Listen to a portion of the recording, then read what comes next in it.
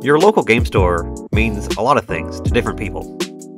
It's a local hub for socializing with others about your hobbies, a place to network and expand your interests, and a marketplace to sell off pieces, as well as to add to your collection. It's basically a nerd pawn shop, where secondhand meets high demand, and it can be confusing and intimidating.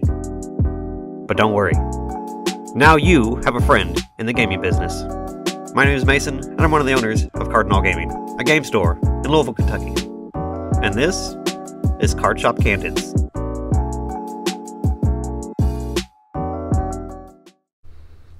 Folks, how we doing? Hello, welcome to Season 2 of Card Shop Candids. Mason here, actually at the store, look. Not a green screen, it's an actual, I'm actually here. I wanted to come over to the shop, you know, and hang out and spend a couple days and make some new videos for the Card Shop Candid series and touch on some more stuff. Just there's more. There's always more. And I appreciate everybody watching and supporting this series and all the other videos. I appreciate all you guys. So thank you for hanging out and enjoying the series, and hopefully you get more benefit and more information out of this series.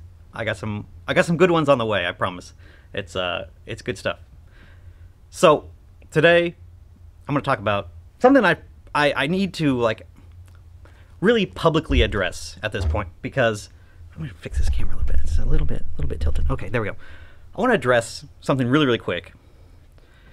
And in my build up when my channel was getting popular and things like that, obviously the major contention and the thing that kind of made me a villain, which you know, it's okay. I'm not a big, I'm not really upset about anything like that. It's all good and fun. People joke about it now, $7 hot dogs, yada, yada, yada. You know, it's all good. It's all good and fun. It's okay. But in that time, the major contention was how sealed prices in dry periods get priced and how things kind of develop. And obviously in the videos and stuff like that about that topic, and when that kind of stuff was relevant, people were really all abuzz about it, and rah, LGS's angry. Yeah, there's a lot of that, and obviously I tried to come up with reasonings and try to explain to people to where it made sense, and kind of quell the pitchforks, angry mobs. But I really want to touch on it now, because outside of that period of time, this is how prices work. And I know this is not groundbreaking stuff, but it is something that needs to be said, because I think there is still a lot of confusion, a lot of people upset, a lot of people not understanding where and how and what dictates price. Think of stores like, let's go back in the 90s. Let's go way back, before the internet and all that stuff. When you walked into a store and you saw something on a shelf, and you saw the price, and you're like, I don't know if that's a good price or not. I don't have internet. I don't know I'm just gonna have to assume and take a stab whether or not I want to pay this price or not for this item. With the provocation of the internet and people being able to look up things and compare prices and all that, we've gone away from that sort of mentality to going and saying, this isn't a good enough deal for me. Why are you charging this much for that?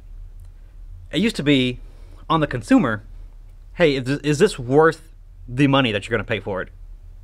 To now, hey, this is this much on Amazon. Why are you, the seller, charging this much for it? And I don't know how we got here exactly. I mean, I have an idea, and again, the internet has a lot to do with it, and just the easeability of being able to search and have that information and be able to look at just the absolute rock bottom price at any given moment. That definitely plays a role in all this type of stuff. But as, again, on this side of the glass counter, as somebody that sells on worldwide platforms and, you know, just locally, I have to balance these items. And especially now, still, we're in a time where product isn't, you know, readily available. I can't just get more brilliant stars. I have to decide every day. Every day I have to decide whether or not the price that I have on this box is going to be good enough for if somebody walks in the door and wants to buy it, they make the conscious decision, yes, that's worth what I'm going to pay for it, I will buy it. And if that is not happening, how low do I have to go before,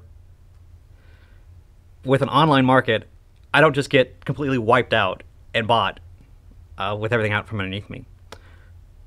This is a perfect example when the release period happened, with the big run-up of the price spike as we went towards release. This was a major good example, and is still a good example because it is still a very, very highly demanded product. In the last 48 hours, I'll say 2 days because, you know, the last 2 days that we've been open, I've sold somewhere in the range of 40 boxes of this. That's 6, 12, 18, 24, 30, that's 5 cases-ish of Brilliant Stars booster boxes, just the booster boxes themselves.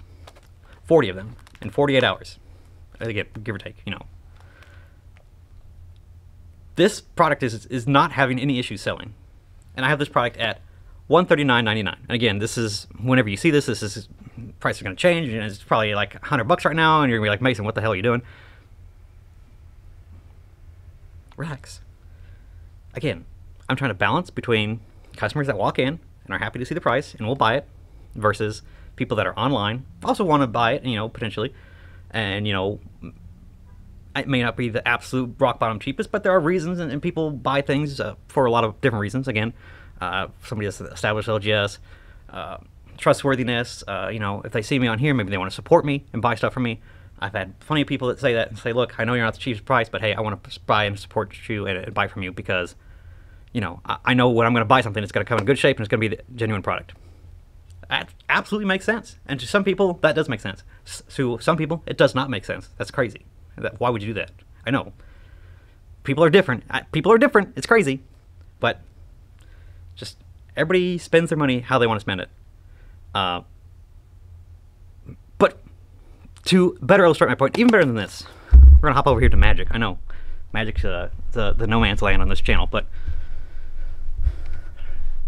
Neon Dynasty Collector Boosters. This is my last few packs that I have. These probably won't make it through the weekend. But as you can see, we were doing 220 on them. They are established now. 260, 270-ish. Who knows how far they've gone now. I don't know, because I don't have any more boxes to sell. Because the last couple boxes I had, somebody online went and bought out my entire inventory when they were like $25 too cheap. It happens.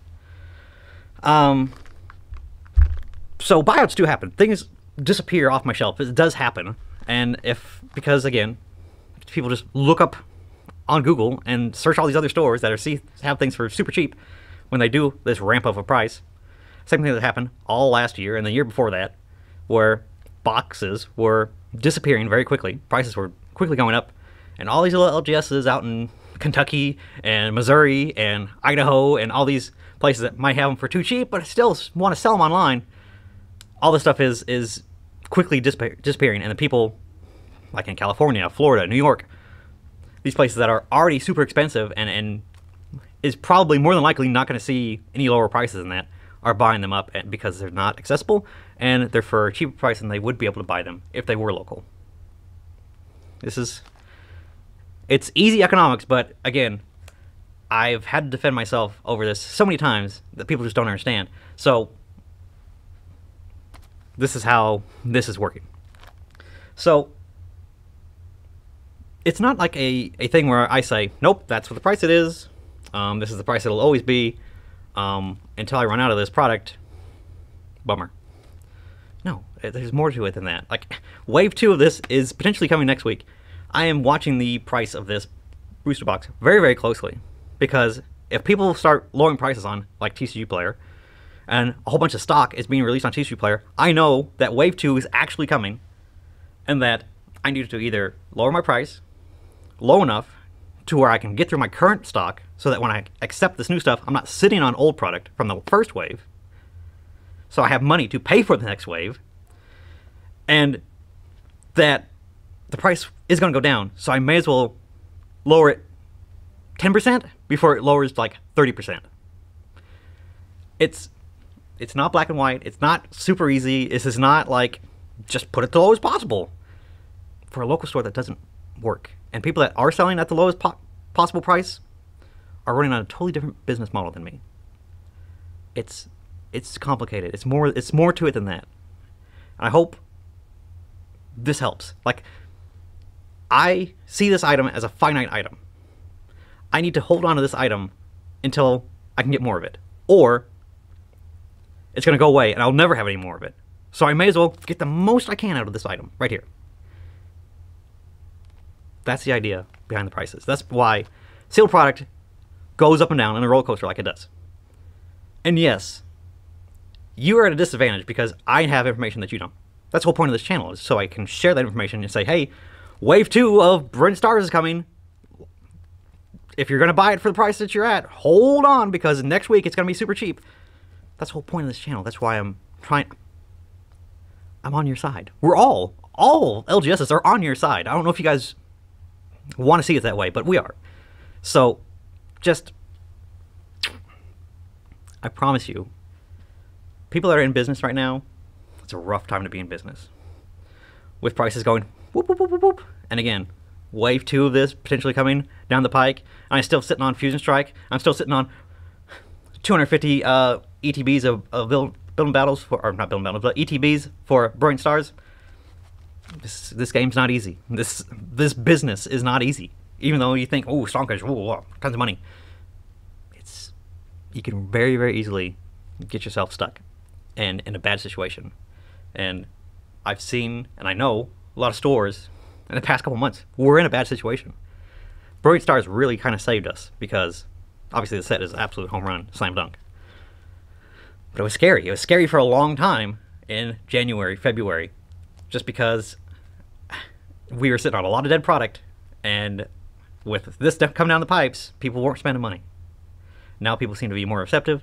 People are buying this and another box of something else, just kind of, get some variety. People are getting back into collecting this new set, so it kind of supplements and helps out all the other stuff selling. It's all symbiotic. There's all these things that come into play, and the next set is coming right down the pipes. So it's a big game, and it's a very risky game. It's not all free tendies and $7 hot dogs. I promise you. Hopefully that helps. Hopefully you guys continue to understand. And again, if you have any questions at all, put me in the comments, email me. I'm very accessible, I feel like. Let me know how you feel. And if you have questions, I'll happily cover them about sealed product and what's happening and what's going on. More than happy to do that for you. That's why I'm here. That's why I have a channel. I appreciate you guys. Thanks for supporting the channel, supporting the store, Card Shop Candidates, all that. Thanks, guys. Hey guys, Mason here again one more time. Really do appreciate you guys watching the video. Make sure, if you like the series, give it a like. It's free, it costs you nothing. And if you are really liking the videos, please go back and watch the rest of the stuff from the series. Really helps out the channel. You should be seeing that pop up on the screen now. Also, if you have any ideas or topics that you want me to cover, go down in the comment section and let me know. But I really do appreciate you guys. Bye-bye!